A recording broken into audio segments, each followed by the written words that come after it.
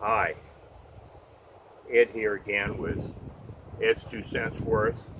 This is part 2 of our garden tractor build of a loader on a garden tractor, and it doesn't really matter whether you're dealing with a Cub Cadet or John Deere or something else. The ideas, that's what I'm trying to present here, is ideas, not a how-to video, but to kind of inspire you that it is first off possible to do this, and that maybe some of the things you see that I do will give you ideas as to what you can do, or maybe you can improve upon something I did. Whatever the case may be, the whole idea of this is to inspire. So I'm going to grab the camera and I'm going to do a walk around here, and then we'll get into some specifics about things that I encountered and did in order to bring this project together. And the next part is going to be a performance part. And I have, of course, I think you can see that the tractor is complete at this point. There's still some things I want to do to it, but it's usable at this point. And the performance video, I think you're going to see that this build has been quite effective. So in any case, let me grab the camera and we'll do a little walk around. So just let me start her up here for a second.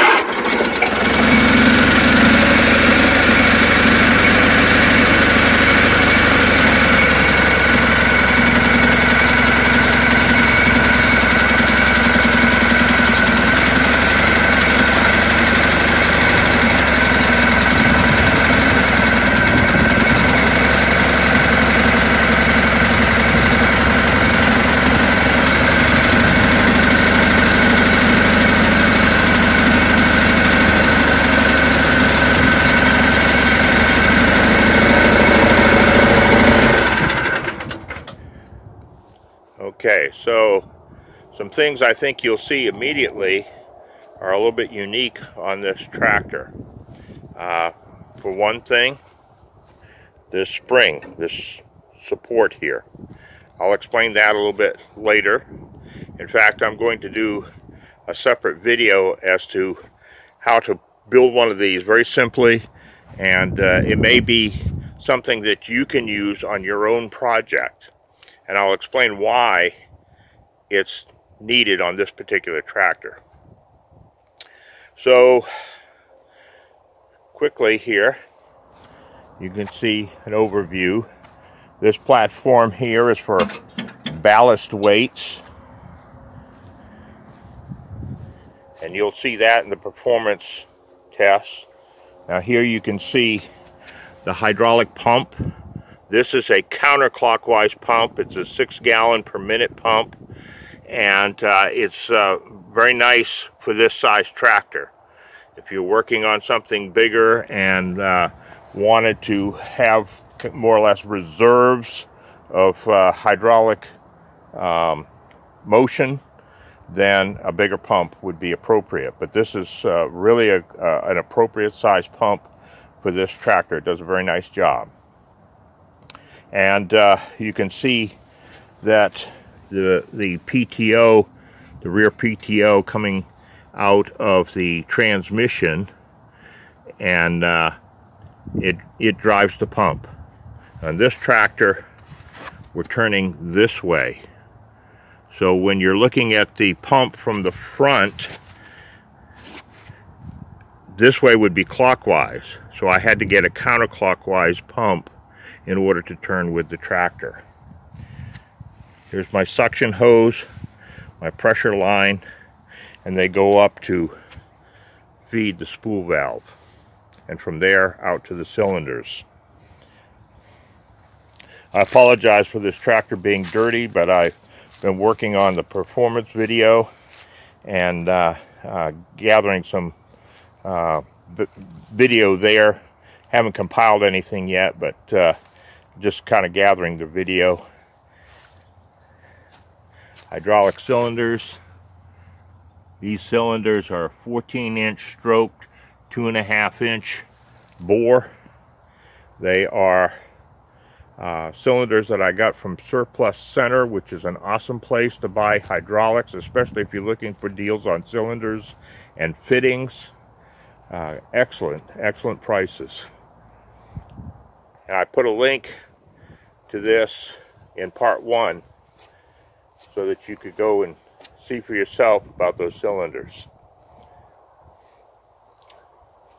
Now here you see this tank is a temporary tank. I'm going to have to build a metal tank, but this tank allows me to have assembled this quickly and get it running, and that's what I wanted to do. So in a future project, I'm going to build a tank that will be made of metal rather than the plastic. Here you can see the spool valve. This is a 4-position with a single joystick. My supply line coming in, my return to my tank, my lines going out to supply the cylinders. I find that using PVC makes for a nice closable, using a clamp, and mountable holder for the hydraulic lines. You can see it down there as well. And up here, this can actually slide a little bit here as needed. Also giving it support up there close to the cylinder. As for the bucket, you can see the bucket, and we'll talk about some specifics about this bucket as we go on. 42 inches long. It's appropriate size for the tractor. It is basically the same width across as the rear wheels. Okay, so let's talk a little bit about the spool valve. I purchased it on eBay. It was about $59–60 for the valve. It was I bought it for price. I bought these over the years either on Amazon or eBay, so I was comfortable in doing it. It's a Chinese-built spool valve, but it works very well. Out of many that I have bought over the years, I had only one that I needed to return. It was shipped out to me, and it was in a stuck situation, and I didn't want to go in and rebuild it. I just returned it and had them sent me another one. But these Chinese spool valves are dependable. They work, and that's what this is. Very economical to purchase. One thing I want to mention is chances are if you buy one of these spool valves from China, it's going to come with BSPP fittings. Now that's a British pipe thread. Now what is really nice about that is if they show that the spool valve has either 1/2 inch or 3/4 inch BSPP fittings, then you can use NPT fittings, the National Pipe Thread. Here in America, you can use the equivalent fitting for that. So what this is see, this is the factory port here. This one's closed off, but this and this is exactly the same size. And all I had to do was put the NPT adapter in it. I adapted down to 1/4 inch. There's no reason why you really need to be over 1/4 inch on a tractor this size, unless you're using extremely large cylinders, and I don't know why, because you're overkilling the cylinders to the size of the tractor. So 1/4 inch is adequate, 3/8 tops, but in any case I would need to adapt this down to either 1/4 inch or 3/8.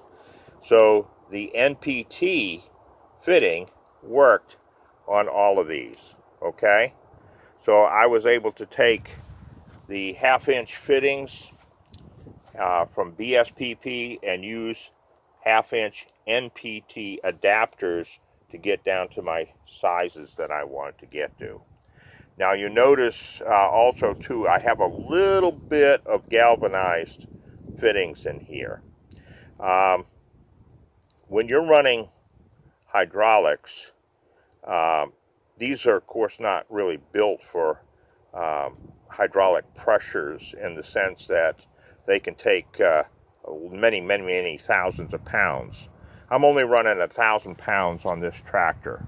I have 2.5-inch cylinders, which when you do the math on that, that is the equivalent. If you take a 2.5-inch bore, it calculates out to be just under 5 square inches. Okay, so if I'm putting 1,000 pounds into my cylinder here, times 5, that's 5,000 pounds that's pushing on this rod. Okay, so for this size tractor, that is overkill. There's no need for me to run higher pressures. Okay, the pump can handle the volume at higher pressures. The valve built for 3,500 pounds. The cylinders are built for 2,500 pounds. If I ran this at 2,500 pounds, I'd be putting 12,500 pounds of pressure on this rod, pushing it out. No need to run that on a tractor this size.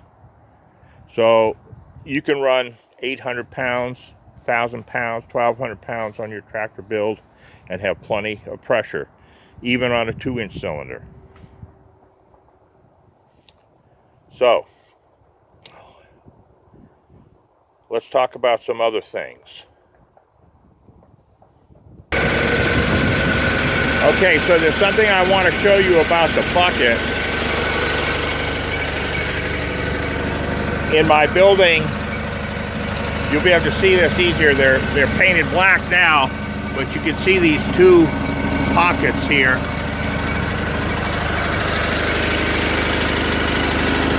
Here and here. You can get a better look at them here during the manufacture process. You can see the inside there where the pockets stick into the inside. And then on the back side, you can see them better. And what those are for is they allow the bucket to come up, way up. Watch what the bucket does.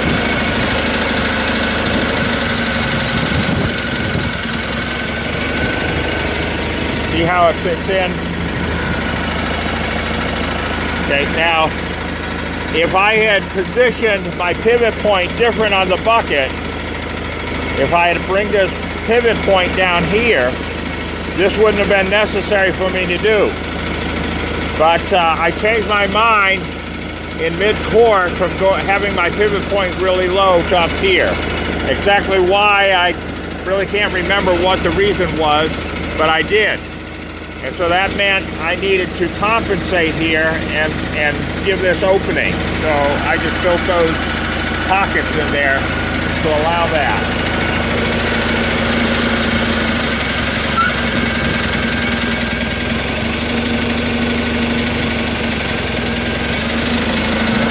Okay, now I'd like you to see, in regards to this spring mechanism here, what's happening. This is a cradle here that supports the cylinder. They're not connected together. The cylinder just rests in that cradle. Okay? But watch as I change the position of the bucket and the spring.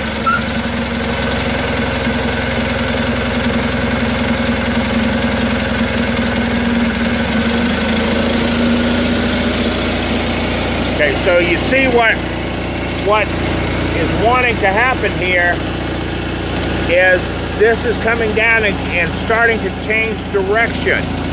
If I left this without the spring, when I go back to extend the cylinder, it would push this bucket further in the wrong direction. So what the spring does, as I apply pressure here, it pushes the cylinder upward, allowing me to restore the direction of this joint.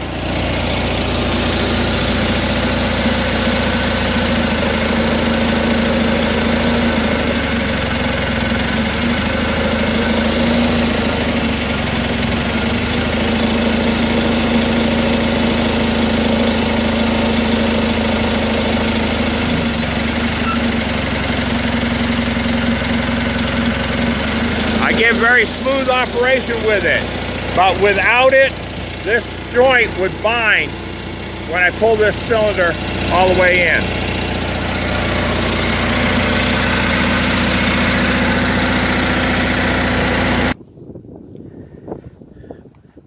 Because of the unique construction of this tractor, I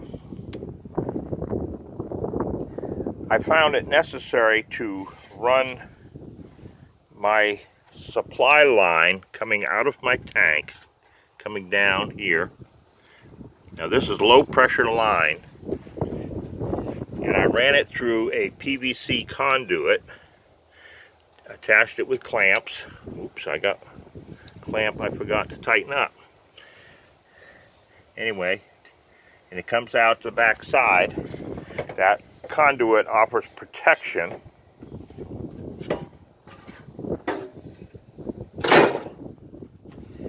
And it comes out the back here.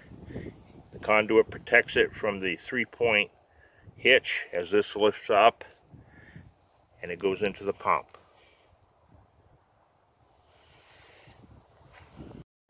Now part 3 is going to involve performance.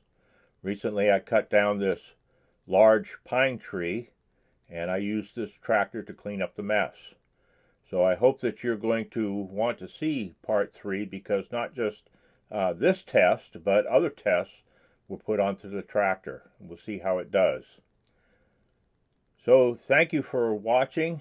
I hope it was encouraging to you, inspiring to you, and please click that like button, and I hope you'll subscribe as well.